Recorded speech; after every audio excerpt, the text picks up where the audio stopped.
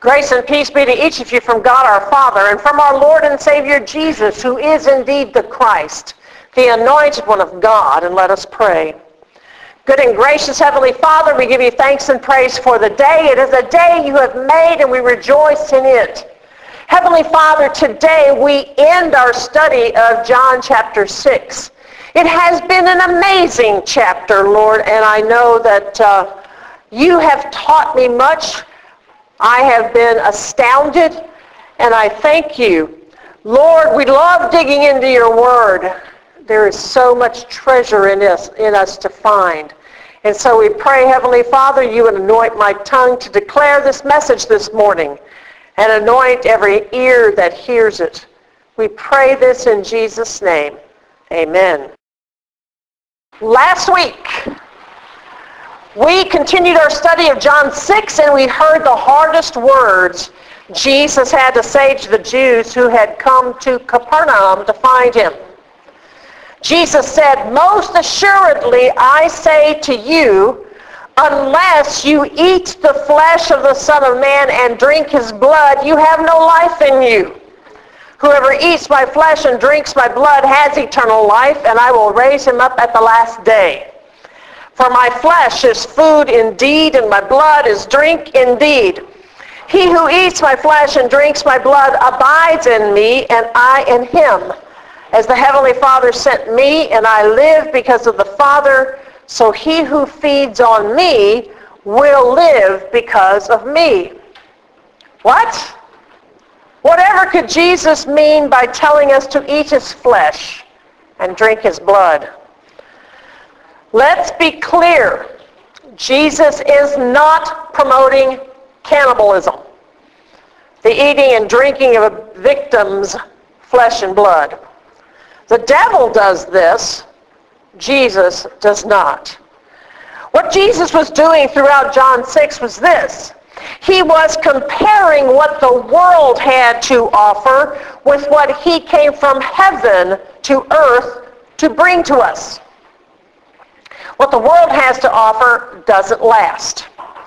The specific example we have from John 6 is that of bread. Okay? When we eat bread or we eat any meal, it doesn't last. It doesn't take long before we're hungry again. What Jesus has to offer the world, himself and all that he has to give, feeds us, and that lasts to eternal life.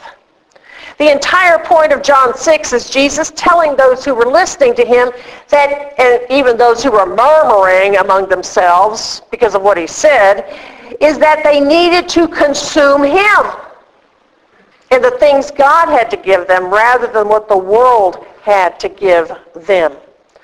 The difficulty in what Jesus had to say to these people in the first century and now to us in the 21st century is that everyone living in the world is immersed in the world. We're born into it. We live in it. We're going to die in the world. Switching gears, switching our attention away from the world onto Jesus is actually impossible for us. The good news is that God so desires to come, for us to come out of the world, that he acts to draw us out of the world and to his Son. If God weren't involved, if God weren't at work to do this, no one would be able to come to Jesus. Absolutely no one. Thank God he works to draw us to his Son. Thank God he wants to save all people. Thank God he sent his Son into the world to do this. The key verse for understanding this entire chapter is verse 35, where Jesus said, "I am the bread of life. He who comes to me shall never hunger, and he who believes in me shall never thirst." We may not be fully aware of it, but ever since sin entered into the world, every single person hungers and thirsts after what was lost in the fall. People may not be aware of this, but people search for that. Augustine says there's a hole, there's a hole in our spirit, in our hearts, that is not satisfied until it gets fed by Jesus, until it gets filled by Jesus. The world has nothing to offer anyone that can satisfy the spiritual hunger that we have. People search for it all over the place. But it's not going to satisfy them. Only Jesus can satisfy. And so God sent his Son. He offers his Son. He is the one we need to have that thirst satisfied and that hunger satisfied. But how Jesus put this, that we need to eat his flesh and drink his blood, was not at all met with faith, even among many of his disciples. Let's hear their response in verse 60. Therefore, many of his disciples, when they heard this, said, "This is a hard saying. Who can understand it?" Well, the answer is no one can understand it apart from God. No one can understand the things of God apart from God, and the disciples were attempting to do this. Such a thing, such a kind of an attempting to understand this on their own, apart from God, that just leads to spiritual frustration. You can't do it. You can't wrap your mind around spiritual things. Spiritual things are spiritually discerned. The mind cannot discern spiritual things.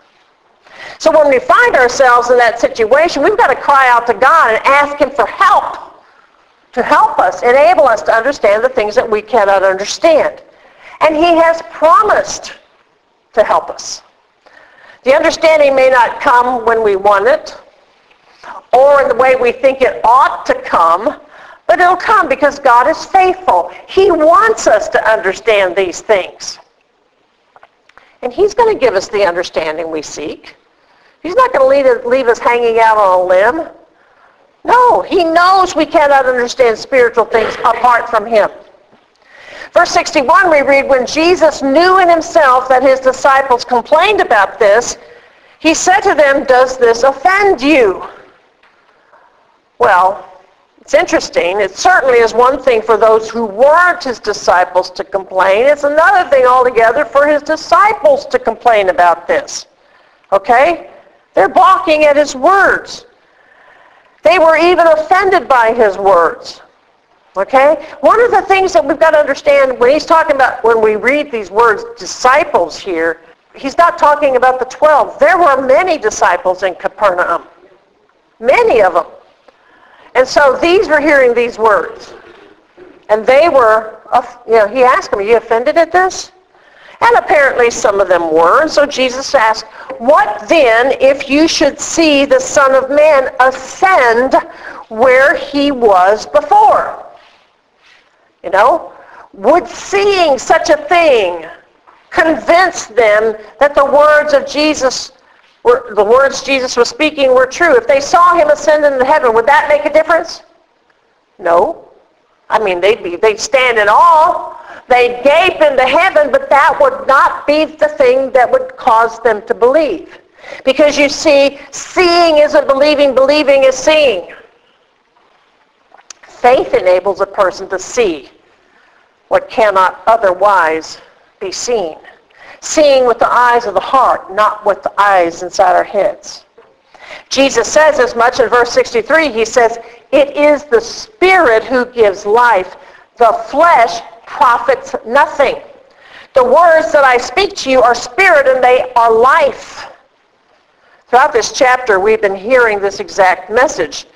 The things of the Spirit are spiritually discerned. The flesh cannot understand the things of the Spirit.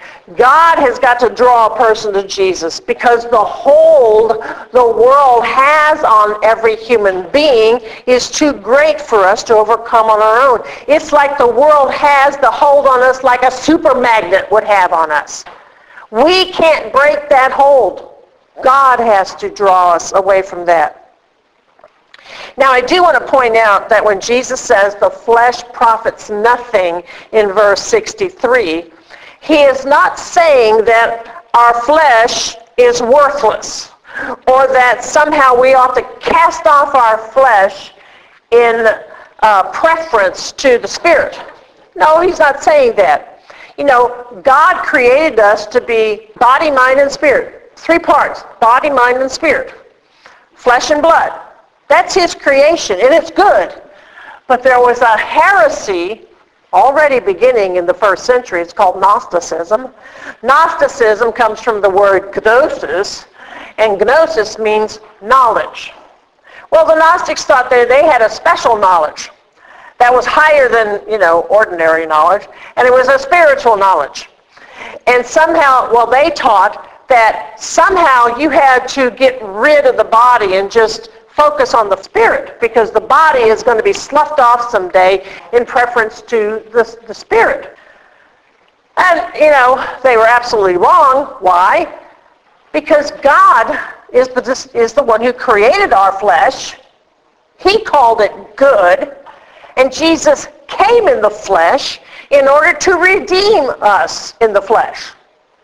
So if all that is true, to say that the flesh amounts for nothing or counts for nothing is simply not true.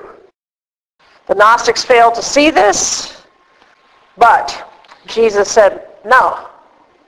When it comes to discerning spiritual things, the flesh profits nothing.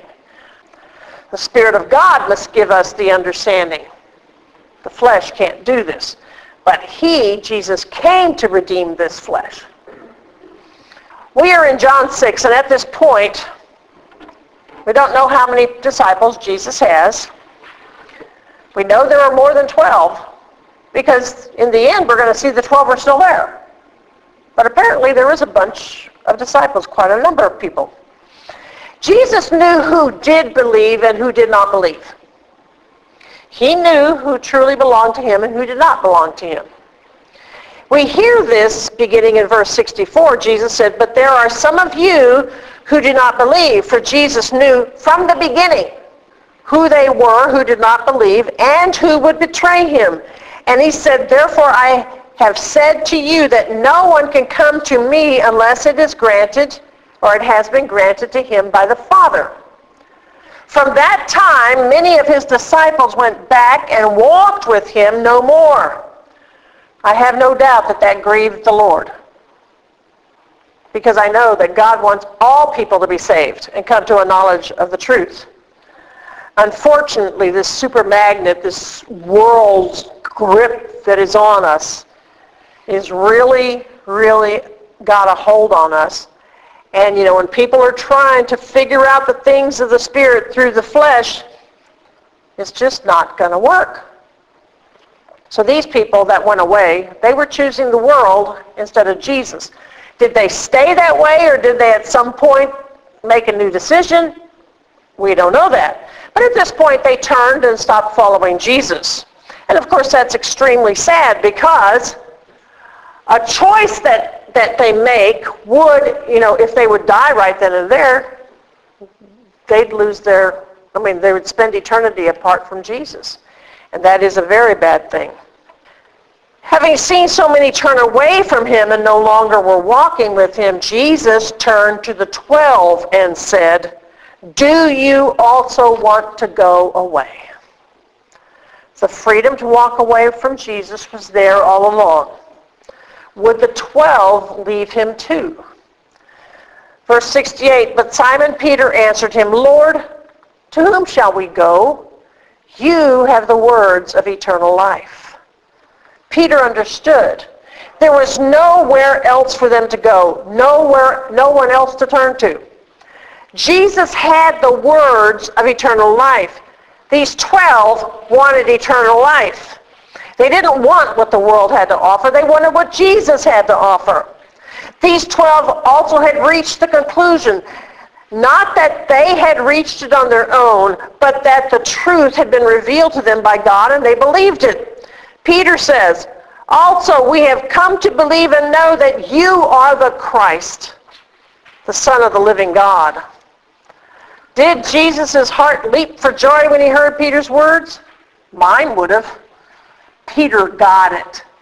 The 12 got it. Or so Peter thought, but we hear differently in verse 70. Jesus answered them, did I not choose you, the 12, and one of you is a devil? Jesus' words were probably hard for Peter to hear, and yet they were true. There was one among them who had betrayed Jesus to the Jews, and that would eventually lead to Jesus' death. John, the writer of the Gospel of John, did not know that it was Judas until, much later. But in time, he would come to know that. And when he was writing the Gospel of John, he included these words. He spoke of Judas Iscariot, the son of Simon, for it was he who would betray him, being one of the 12. We've come to the conclusion of John 6. Now, I don't know about you, but to me it was just an amazing, amazing chapter. Primarily, for me, it was all the depth of insight that was given to me.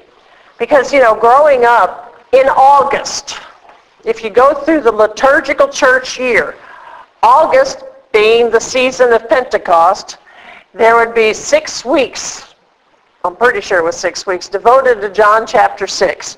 And I distinctly recall a pastor once saying, we're in John 6, Jesus is the bread of life chapter. And he just was like, it hadn't been revealed to him how amazing this chapter actually was. But this time around, God just downloaded it to me. That Jesus was setting up a compare and contrast between what the world had to offer and what he had to offer. The bread that doesn't last versus him. The fact that the bread that we're going to eat later on, we're going to eat it, we will be full, but hey, by 5 o'clock this afternoon or sooner, we'll be hungry again.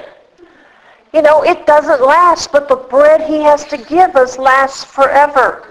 And so, it isn't a ho-hum. This is a 71-verse chapter. My goodness, we're going to have to plod our way through this. No, it is meat and potatoes for us to eat this particular chapter. It's a great chapter. Amen.